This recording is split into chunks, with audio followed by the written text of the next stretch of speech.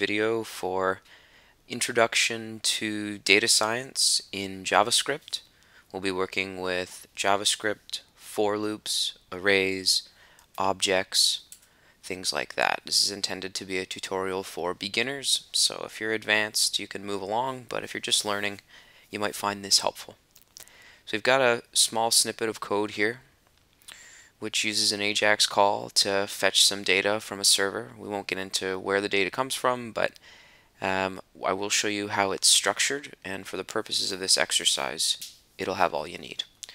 You'll also notice that we're creating a variable called dataset, and we're setting it equal to that incoming data. We're logging it, and we're showing a few additional attributes here. So I'll jump into the Chrome Developer Tools. You can see this is our giant object. It has 360 length, in other words 360 objects contained within our array. There is x and y values. You can see I've console.logged an x value corresponding to the 10th object and a y value also corresponding to the 10th object. So that's all well and good. What do we want to do here? Well, the objective is to take these x values, which are representative of time, and create a brand new array which holds only these x values. So let's give it a shot.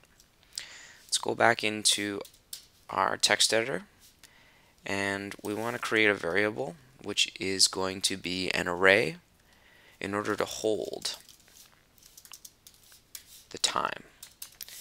Now we're going to enter into a for loop, which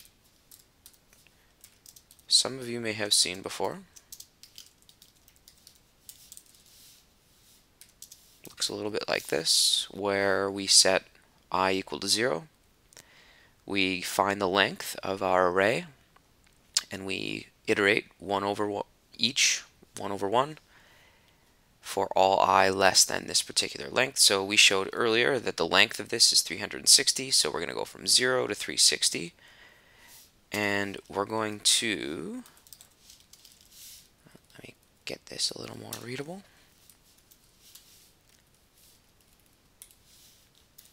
We're going to push the x values into our newly created time data array, and then we're going to console.log time data. So let's save that, jump back in, refresh, and we've got a list of all of our time components in this tidy array, which is pretty sweet. Now we can do anything we want with this particular array. In my case, I'm going to use it for an x-axis on a time series graph. So just to do a quick review of what happened there, we've got our data set. We're getting that through an AJAX call. We created a new array, gave it a name time data. We did a for loop in JavaScript. We pushed onto that empty array all of the x attributes contained within our data set. And then we simply did console.log time data, and there's our output. Nice ordered, comma separated, bunch of time series, and I hope you'll find that informative. Thanks a lot.